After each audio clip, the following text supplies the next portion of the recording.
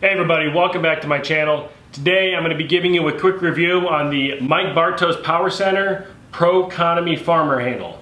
These are made in the USA at Mike Bartos Powercenter, which is up in Ohio. They are a top-loading style farmer implement, and if I'm being really honest, they're really kind of a cool new thing that he's offering. If you go back and you look on the Powercenter website, you'll see that there is an offering for a competition style farmer handle. That one is actually 30 pounds, 60 pounds for the set, 30 pounds heavier per handle. What Mike Bartos has done is he's actually taken the exact same design, or almost the exact same design of implement, lightened it by 30 pounds, and made it a little bit less expensive to ship, a little bit less expensive to manufacture, and it really doesn't compromise any of the structural integrity. So I'm going to talk about what it is, how you can use it, the pros, the cons, how much it actually ends up costing, and whether or not I recommend this product. So this is a 48-inch long. It's 4 inches wide, where the plates end up stacking up onto the handles. And again, these are a top-loading handle, which is different from a front-loading handle. This is an example of a front-loading handle, and there's advantages and disadvantages to each style of handle. So from a storage solution, these top-loading handles, these side-loading handles are pretty easy to use because they can stand up in a standard barbell rack. It's also a little bit easier to use them, in my opinion, because as you pick them up, the weights tend to sit and rest against each other, the two handles.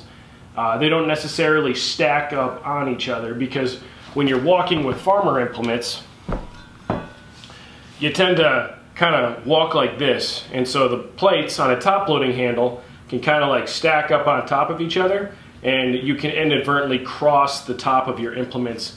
Not by much, but in my opinion, it's a little bit easier to get them all tangled up. In a front-loading farmer handle, it's a little bit less the case. That's mainly due to the fact that you're not usually walking like this with farmer handle implements, and so they never have the opportunity to kind of link, unless you're doing like a turn or something and you do it on purpose. But again, just wanted to show you guys that this is a front loading, and that the Bartos one is a top loading. Like I said, it's 48 inches long, 4 inches wide. It has 12 inches of loadable sleeve space per sleeve, and it has a 1 1/4 inch handle, which specs out to be right at about 32 millimeters.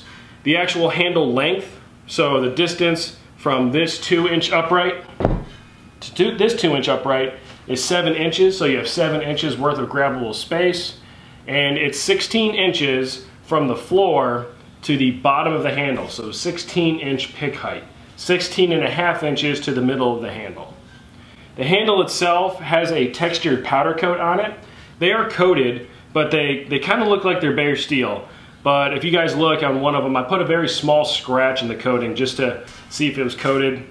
It is coated with something. So the website claims that these things weigh 45 pounds a piece. When I threw them up onto my scale, which if you want to go ahead and look at the scale that I have, it's linked in the description box below. They come out right at like 44.3 pounds each. And they are the exact same between the two, but if we're talking about Strongman implements, that's pretty close. A lot of the times these things are made, you know, one at a time, and if you've ever been involved in manufacturing or fabrication, you know that sometimes small variances in material can cause significant sways in weight with the end result. But these spec out to be right about 45 pounds. One of the really cool things with that is it makes bar math super easy. The website claims it can hold as much as any human can hold, and after using it, I 100% believe that. So how can you actually use farmer implements? Well, obviously you can use it to do farmer's walks. First off, with a 16-inch pick height, you can also use it to do just normal deadlifts. It can be used by anybody just to do deadlift work. Obviously it's more of a rack pull, and it takes the bar from the front to the sides, but possibility there. You can also use it if you wanted to do shrugs. I mean, use your imagination on really what you want to do. You could probably do step-ups with these. I bet you it'd be pretty challenging to do step-ups, but you could do maybe some step-ups. Or if you just want to do static holds, oftentimes you'll see in competition they'll just have like a Strongman static hold for time. All right, so let's just talk about the cons. Just want to talk about the cons, get that out of the way. There's only one that I could come up with. I've been using these things for about 2 weeks, and the only con I can come up with is the price of shipping. There's literally no other cons that I really have. It's expensive to ship. There are so many pros. So let's just start with the handle. So the handle is, like I said earlier, it's not a bare steel, it's actually a coating. And I'm sure that that's to do a couple of different things. The first thing is probably going to be for a case of durability. Obviously, if there's a coating on here, you're not going to have to worry about oxidation of the handle. Also, it's referred to, so the coating that's on this handle is referred to on the website as a competitor favorite handle grit. And after using it, I'm telling you, there's just a little bit of grit to it, and it's nice. It fits in the hands nicely. You can over grip this thing. It just sticks beautifully. It takes chalk beautifully. No complaints. I mean, it's a handle. It's only a handle, right? So like, how can it be so beautiful? But there's just something about it that it just feels perfect. Aesthetically, they look nice. So if we flip these things around, you have the logo here, and this is like a vinyl cutout, and so far nothing seems to be peeling off. It's a textured powder coat all the way around the handle, and it sits handsomely off the ground. The feet are flush with the 4-inch side up here, which is really nice because you don't have to worry about dropping this thing. Sometimes you'll see these implements, they'll have like a small 1-inch or 2-inch outgo, so it makes the feet wider. That wider foot probably makes it more stable when you're picking it up and putting it back down, but it also ends up being a hazard potentially to catch your toe or to catch the other handles or catch on something. So these ones, it's flush going down, and it's probably just a 2-inch rise from the floor to the bottom of the implement. It's obviously solid construction, so if you've ever had a Bartos piece of equipment or ever used one, they're just really nicely done. And one of my favorite things that Bartos always does is he finishes off almost all of his end caps. This is actually finished off with some diamond plate, but he just takes the time, he puts in the effort. I mean, these are hollow tubes, but they are finished off on the top, and it makes it look complete. And it's one of those things I just really enjoy using. It looks good, nothing gets inside. So I live in Texas right now. I've literally had, in other brands' equipment, I've had like animals crawl out. And by animals, I mean like bugs and whatever. But I mean, you know, you can have things crawl out of your handles halfway through a lift. Not so much with these. Everything is closed. Everything is welded, closed. That also increases the longevity of the equipment because moisture can't get into this handle and cause oxidation on the inside where you wouldn't see it. It's got nice welds. Obviously, Mike Bartos is using really good material, and he is clearly meticulous. It's clear in almost every single piece of equipment I've ever used from MB Powercenter. He's just very particular. He's very specific in what he's trying to do, and he does it well. Let's talk about price real quick.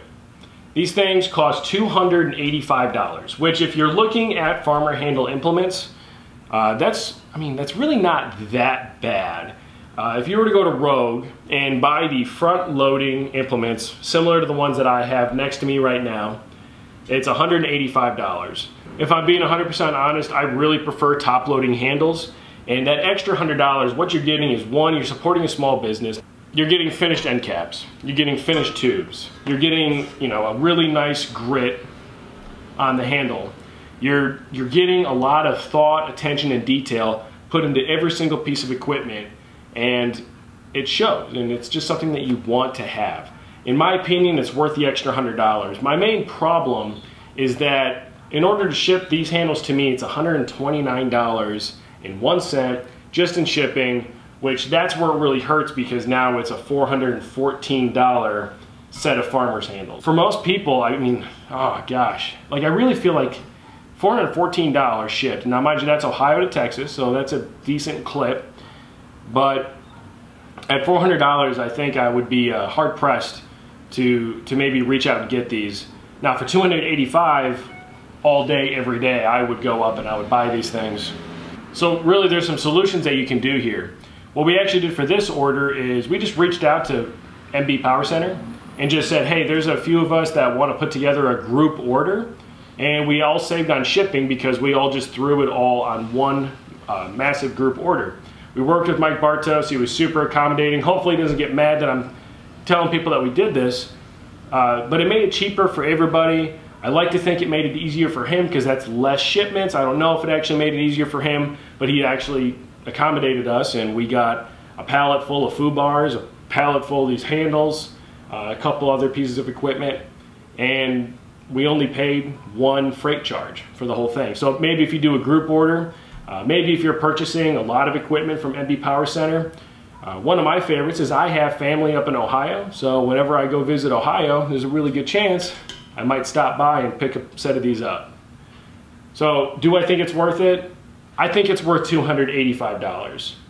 What I have a really hard time with is the $129 shipping. I know there's nothing that MB Powercenter can do about that, but I just wish the shipping could be a little bit more reasonable. And like I said, just go pick them up. Like, go pick them up there, do a group order, maybe reach out to your local Strongman community. One of the nice things about MB Powercenter is he's continuing to take orders right now. So even if he doesn't necessarily have stock of an item, you can still place an order, and then you just wait the lead time, which the lead times are pretty low. But that's my review of the Pro-Conomy handles from the Mike Bartos Powercenter. So tell me what you think down below. Do you think that these are worth it? Do you think $285 is a good price for a set of handles? Do you disagree with me? Agree with me? You know, tell me otherwise. Tell me down below. But that's been my video. I appreciate all of you guys watching. Please tune in next time for another review of some other piece of equipment. Watch some other videos that I posted from earlier, and I will see you guys in the next video.